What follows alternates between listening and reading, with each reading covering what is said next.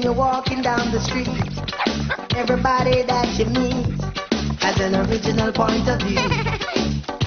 And I say, hey, what a wonderful kind of day. It's easy to learn to work and play and get along with each other. You got to listen to your heart, listen to the beat, listen to the rhythm of the street. Open up your eyes, open up your ears, get together and make things better by working together. It's a simple message and it comes from the heart. Oh, believe in yourself, or that's the place to start. And I say, hey, what a wonderful kind of day. To learn to work and play and get along with each other. What a wonderful kind of day. What a wonderful kind of day. Hey, TW. Hey!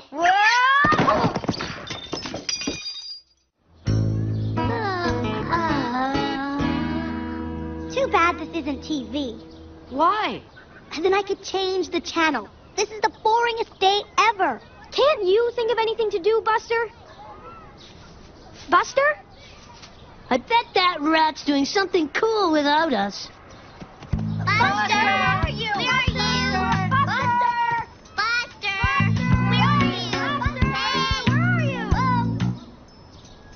Oh my gosh! Look, Francine found something. Is he doing what I think he's doing? Maybe we should call the nurse. Calm down, guys. He might not be doing homework. No, it's not homework. It's this contest and TV schedule for the Andy and Company show. You're supposed to... Oh, no. What time is it? It's starting right now.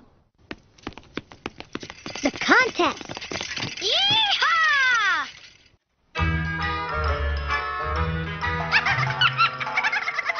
Mom! Why does he always call for his mother when his little sister bothers him? She's like a slave. Shh. TV. If they're animals, does their school serve bugs and garbage for lunch? I'd like to know how a mouse has a pet dog. Wouldn't the dog eat him? Andy's not a mouse. He's something. I forget. Hey, kids!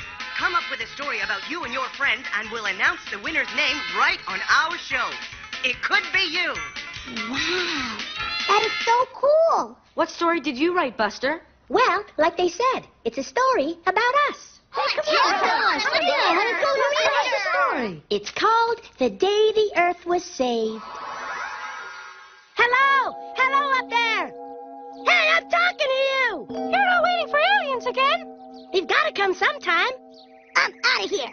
Yeah, let's go. Up there. Hey, look, they're here. I told you. Hey, aliens, over here. Land here. Hurry. Oh. Hey, you squished Buster. Hey, come out.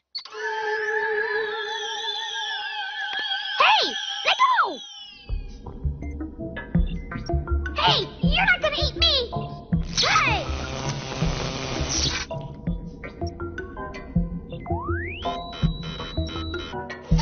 Ah!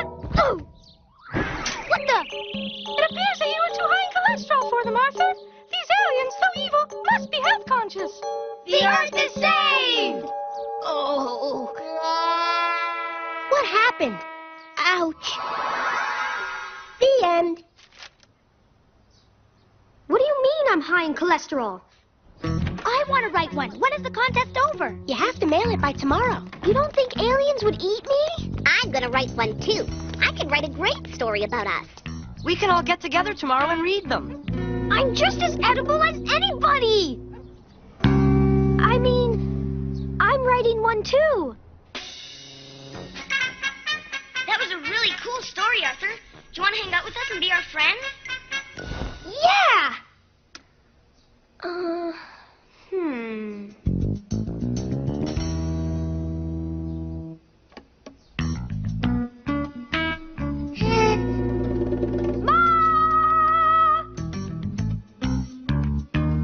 Maybe if they like my story, they'll let me write one for the show. Well, first you have to win. Why don't you read us your story? Gladly. My Life as a TV Show by Muffy Crosswire. And now, the new fall fashion.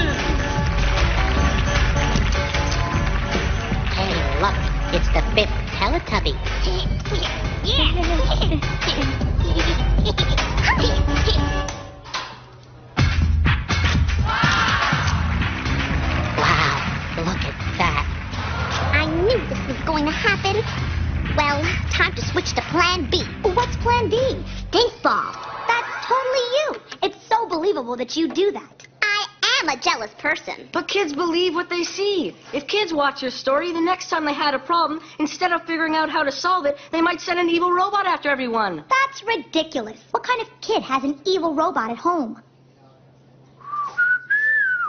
What's your story, Brain?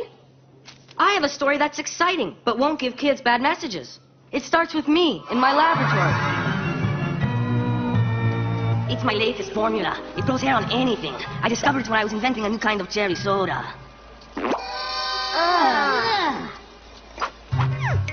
It works on anything.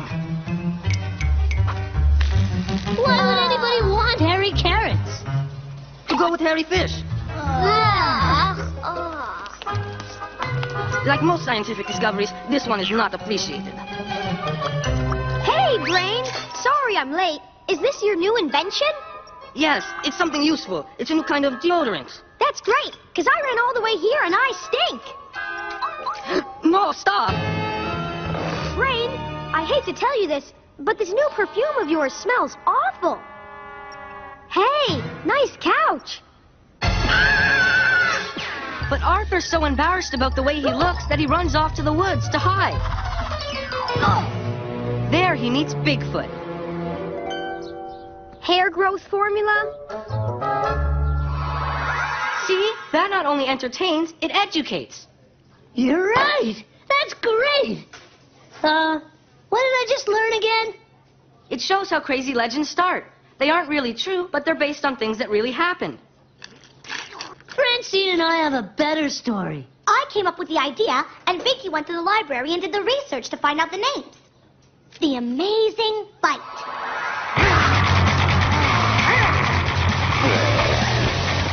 Our story begins with Arthur in the ring, face to face with Hulk Hogan.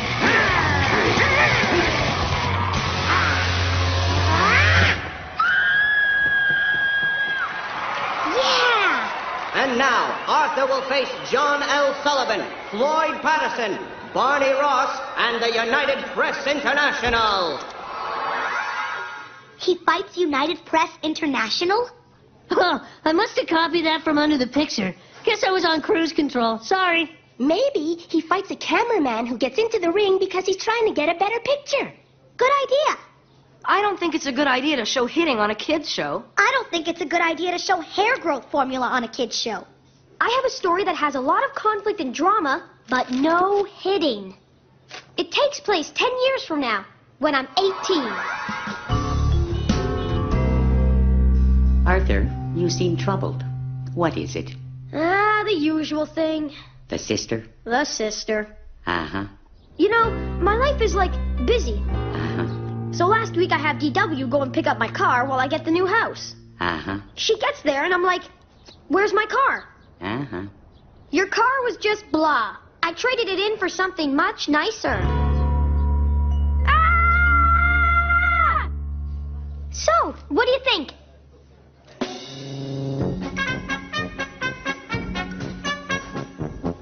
Francine?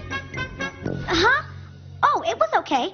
Mine was much better, of course. Mine was the most dramatic. Wait. We don't have to decide which one is best. The TV will decide for us. Oh, TV. It knows everything. 1, 2, 3, go! How long before we find out who won? 5 years later. And now, to announce the winner of our story contest, here's Andy. At last. He better pronounce my name right. And the winner is... Holly Holland! Holly Holland? That's not one of us. She must be related to somebody. My idea is better than anything Holly Holland came up with. What was her story? Did they say? It doesn't matter. My idea is better than anything Holly Holland came up with. What was your idea? I don't know. It was too long ago. What do we do now? Why don't we call Holly Holland? I hear she has great ideas. Hey, I know what we can do. Let's come up with more stories. Without a contest? Don't you remember how much fun we had? Arthur's right. Who cares who won? we could write about things that really happened to us. There's only one problem. Nothing's ever happened to us. Are you kidding? What about when we first had Mr. Ratburn? We thought he was a monster. Right. Or when I moved away. I guess you could do something about when I taught Arthur to play baseball. We'd just like to thank everyone who sent in their story ideas for our show. And to thank the kids who came up with our stories today. Jared DeLello of White House Station, New Jersey. Kira Carey of Long Beach, New York. Daniel Hansen of Pittsburgh, Pennsylvania. Corey Baldwin of Hartford, Michigan. And Loudon Boulanger of Kewaskum, Wisconsin. And of course, Holly Holland of Canadian, Oklahoma, who had the idea for a show about a contest. Although my story was the best. You didn't even write it. It was the performance. Yeah, well, mine was the best. See you later. I know what you're thinking. You're wondering what causes night and day. Very simple. During the day, we see the sun in the sky, right? That's because in daytime, the part of the Earth that we're on is facing the sun. We are right here, sunny, but the Earth rotates, so we move away from the sun. See? And it gets dark where we are because the other side of the Earth is now facing the sun. Brain, what are you doing? Explaining how the rotation of the Earth causes day and night. Why are you wasting your time? They don't understand what you're talking about. Of course they do. They're a lot smarter than you think. Would you like to hear about gravity? Prove it. Arthur! Shh. On Nova. Crazy for dinosaurs. Arthur! Dad! DW's about to bother us! I didn't even say anything. I know you. You're gonna start asking, what are you watching? What's that? What's happening? Please don't bother them, DW. They're watching a show for school. What are they watching? What's that? What's happening? Muffy lost her mother's expensive P-E-N. Her what? If you spell stuff, I can't understand what you're talking about. That's exactly why we spell stuff. Buster's mom said she'd drive us to the theater. What movie are you going to see? 5,000 explosions and a supernova. It's got science in it, okay? I want to go too. You wouldn't understand it. Would so. Just because I haven't gone to school and learned all the stuff that you learned doesn't mean I'm not as smart as you. Yes, it does. It's not fair. I'm smart and everybody treats me like I'm Kate or something. Hi, Alan. Who are you talking to? Me. My name's Alan. Oh, right. Alan, did you always know you were smart? DW, we're trying to do homework. We've got 50 more math problems to do, so don't bug us. It's okay, I'm done. I'll keep her out of your hair. Come on, DW, let's play a game. You know what would be fun? Let's watch Nova. You really think that's fun? Arthur never lets me watch with him. He thinks I'm too dumb. On Nova. A mystery in the icy depth.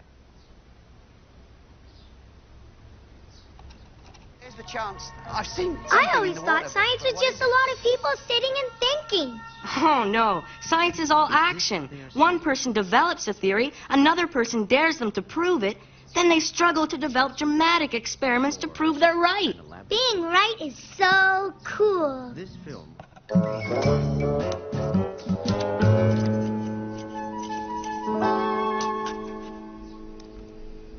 See? It's magnetized. It always points north. That's how you make a compass. Whoa. And that tells what time it is by where the sun is in the sky. Exactly. Well, I finally finished. Wow, Arthur. It took you more than a half hour longer than Alan to do the same exact homework. Why don't you go play catch with Kate? Brain and I are going to play together now. Actually, it's time for me to go home. See ya, Arthur. Bye, DW. I hope you didn't bother the brain.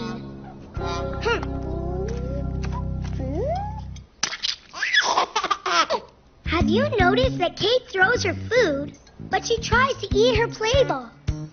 Fascinating. The brain and I were trying to do our homework this afternoon, and DW kept bothering him. DW. Arthur is not correct. I can prove it with one phone call to Alan. Dad, could I have a little more H2O? What? That's the formula for water. I know that. I didn't know you knew that. H2O, that's very impressive, DW. She just heard me say it.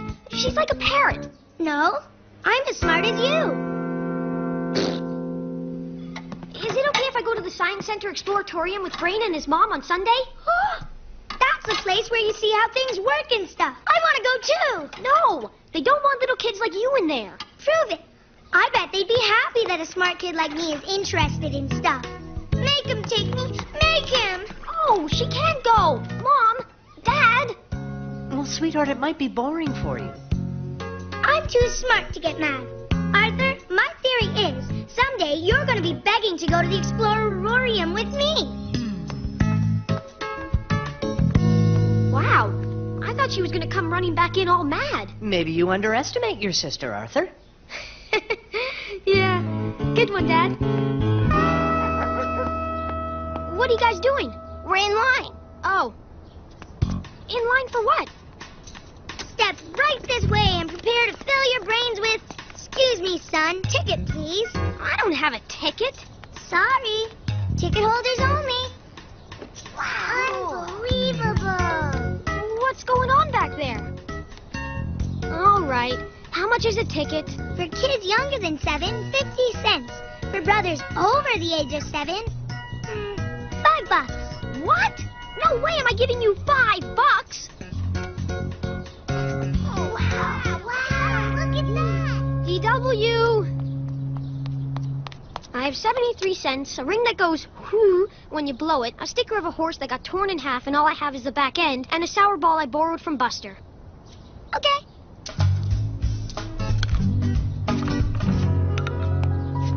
Welcome to DW's Explanarorium. All the mysteries of the world proved with real science experiments. Who can tell me how to make water? My hand's higher. No, mine. Timmy, you were first. I can raise my hand higher. Fine. But how do we make water? I don't know, but I can raise my hand higher. The formula for water is H2O. The O means oxygen. That's air. This bucket is full of air. See? The H stands for hose. So, I turn on the hose, which combines H with O and makes water. Hold it. That's not right. Prove it. There's water in the hose. That's it. Water in the hose, right. You haven't proven your theory, yet I have filled the bucket with water. Who should we believe? Where does hair come from? The inside of your head is filled with miles and miles of hair.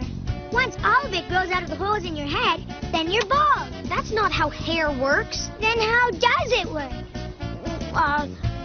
You know. It hurts more to fall on your knees than your behind, because bones are sensitive and your behind's not. No bones. Why snakes have no feet? A gazillion years ago, snakes used to have feet, but they ran so fast to escape dinosaurs that they fell off. Wow! No two snowflakes are alike, because the guy running the factory can't remember how to do it, because it's so complicated. Rather than just fire him, we get these crazy snowflakes. Why is the sky blue? Because brown was already taken by dirt, green was already taken by grass, yellow by bananas, and red by apples. DW. The sky is blue because air particles reflect blue light. Prove it. Well, you prove yours. Is dirt brown? Is grass green? Are bananas yellow? Is the sky blue? She's right again. Oh. Wind is made by trees blowing. Look, they're going... Ah! You have to explain to her that she just can't make stuff up and call it science. Look out! That tree's blowing on you. This is terrible. Tiny little kids believe what she says. Hey, this is great. I never knew that the ocean was made by sand moving away from the beach so fast that it turns to liquid. No, Buster, she's making it up. Really? Some of it sounds right. I can fall on my behind all day and never feel a thing. Then the sun runs out of gas and turns off, and it's night. Actually, day and night are caused by the rotation of the Earth. Oh, yeah? Prove it.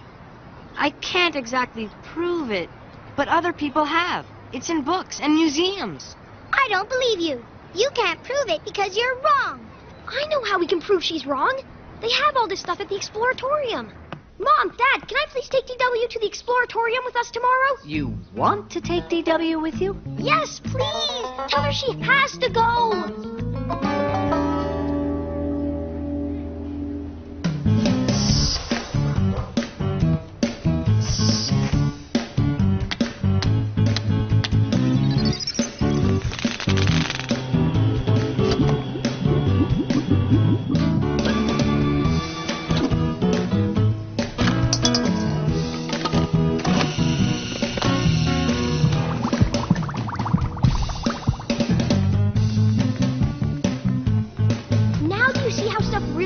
And how all your crazy experiments were wrong? I only had one experiment, Arthur. I said one day you'd beg to take me here, and here I am. My experiment was a complete success. I proved I'm smarter than you. Did what I think happened happen? Maybe she's a lot smarter than we think. A smart DW? I don't know if the world is ready for that. And I say,